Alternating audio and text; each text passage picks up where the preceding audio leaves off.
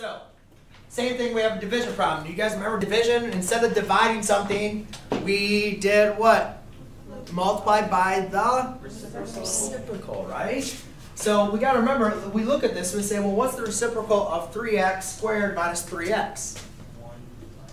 1 over that, right? Because remember, this can be written as a fraction, as that being the numerator and 1 being the denominator. So the reciprocal we can write as x squared minus 5x plus 4 divided by 2x minus 8 times the reciprocal of 3x squared minus 3x. Now again, ladies and gentlemen, when you multiply, you just multiply across, right? But before, we always want to see what can we simplify with addition, or I'm sorry, by dividing out to 1. So again, what I'm simply going to do is write out each one of these actually, for this problem, let's just see if we can factor them. So, can I factor out, I'm not going to write them in 4 quadrants like I did before, that's one way. You can also just say, all right, what's x squared minus 5x plus 4? Is that factorable?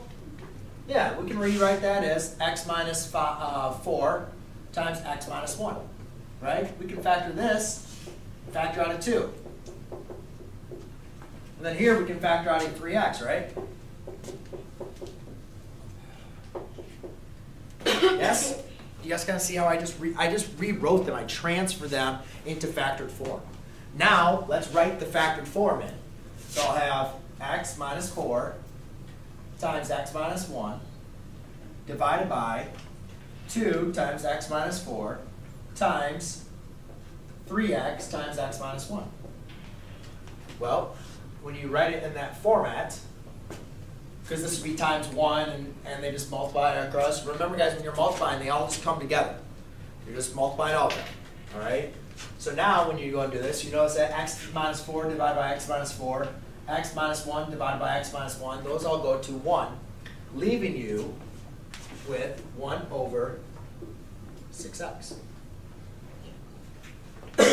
Anybody have any questions on that? Yes, no. Anybody want me to go back through a point? Yes. I'm kind of slow, so I lost you after the second one. Here to here? No. From there to the other one, yeah. Here to here. Well, yes. All I did, you see how I rewrote them as factors, right? Yeah.